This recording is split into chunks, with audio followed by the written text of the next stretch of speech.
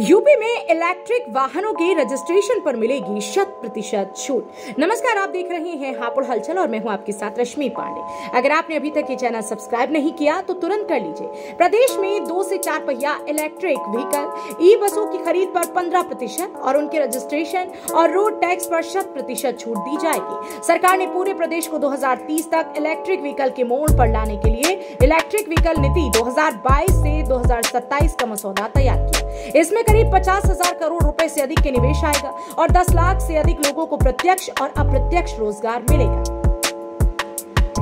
EV policy लागू होने की शुरुआती 3 वर्ष में इलेक्ट्रिक व्हीकल के रजिस्ट्रेशन और रोड टैक्स में 100% की छूट दी जाएगी। उसके बाद चौथे और 5वें वर्ष में 50% छूट दी जाएगी। ईवी पॉलिसी जारी होने के 1 वर्ष की अवधि तक 2 पहिया इलेक्ट्रिक व्हीकल खरीदने पर वाहन की फैक्ट्री कीमत पर 15% अधिकतम 5,000 रुपए की छूट दी जाएगी। 2 लाख 2 पहिया ईवी वाहनों को छूट देने के लिए 100 करोड़ बजट प्रावधान किया जाएगा।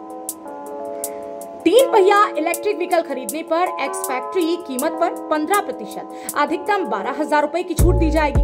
50,000 वाहनों को छूट देने के लिए 60 करोड़ रुपए का बजट प्रावधान किया जाएगा। 4 पहिया इलेक्ट्रिक व्हीकल खरीदने पर वाहन की एक्स फैक्ट्री कीमत पर 15% अधिकतम 1 लाख रुपए छूट दी जाएगी। 25,000 वाहनों को छूट देने के लिए 250 करोड़ रुपए का बजट प्रावधान किया जाएगा।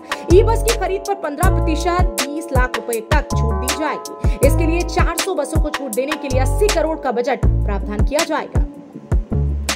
ईवी पॉलिसी के अनुसार ग्रामीण और शहरी क्षेत्रों में पब्लिक ट्रांसपोर्ट सिस्टम को ईवी में तब्दील किया जाएगा। उनके संचालन के लिए हरित मार्ग पर चिन्हित किए जाएंगे। इन मार्गों पर ई बस का संचालन किया जाएगा। 2030 तक सभी सरकारी वाहनों को ईवी में तब्दील किया जाएगा। सरकारी कर्मचारियों को ईवी व्हीकल खरीदने के लिए प्रोत्साहित किया जाएगा। व्हीकल एडवांस भी दिया जाएगा। ईवी को प्रमोट करने के लिए गो इलेक्ट्रिक अभियान चलाया जाएगा। ईवी पॉलिसी के क्रियान्वयन के लिए औद्योगिक विकास एवं अवस्थापना आयुक्त की अध्यक्षता में 12 सदस्यीय एम्पावर्ड कमेटी का गठन किया जाएगा।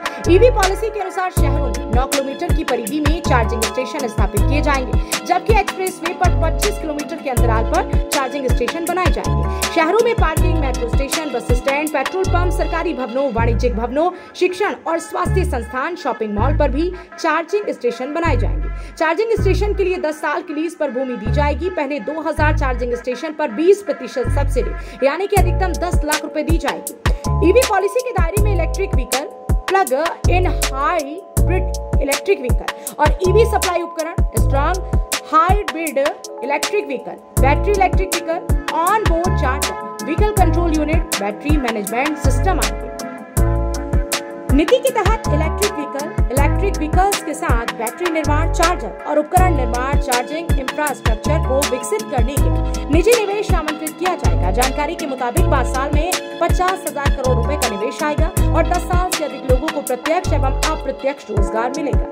ईवी पॉलिसी का मुख्य उद्देश्य प्रदेश को इलेक्ट्रिक व्हीकल के निर्माण, बैटरी निर्माण और उससे जुड़े उपकरणों के निर्माण का वैश्विक हब बनाना है। साथ ही प्रदेश में इको फ्रेंडली वातावरण तैयार करना है।